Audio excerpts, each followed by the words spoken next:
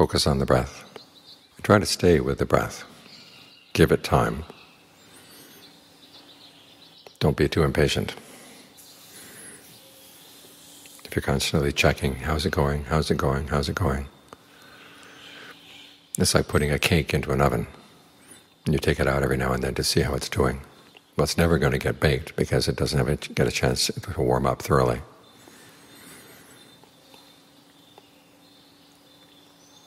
So you've been focusing on the breath long enough now, so you should have an idea of what kind of breathing feels good. Well, go right there. And then just try to maintain that. And whether the mind settles down right away or not right away, give it some time. Because after all, you're going against a lot of old, ingrained habits. And they've been going around your mind who knows how long. So it only stands to reason that it's going to take some time for the new habits to take hold. But if you're consistently focused on the breath, stay interested in the breath, then things are bound to settle down.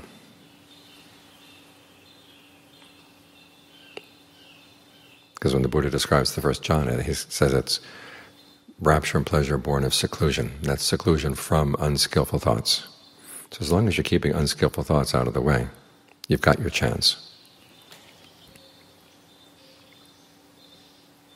As long as you keep thoughts of sensuality out of the way, you don't have to think about the food you're going to be eating right now or in a few minutes.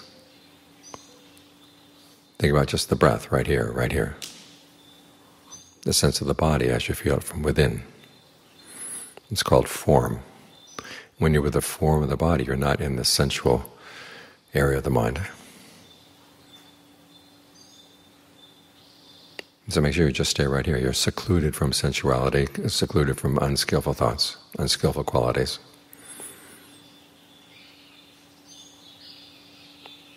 And then just give it time to bake.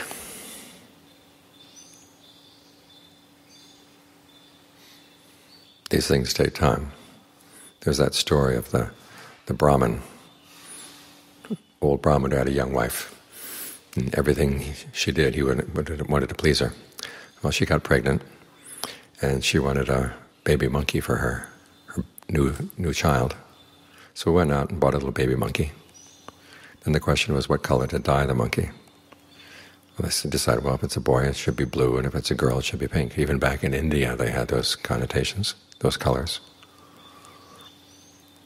So the question was, what color to dye it?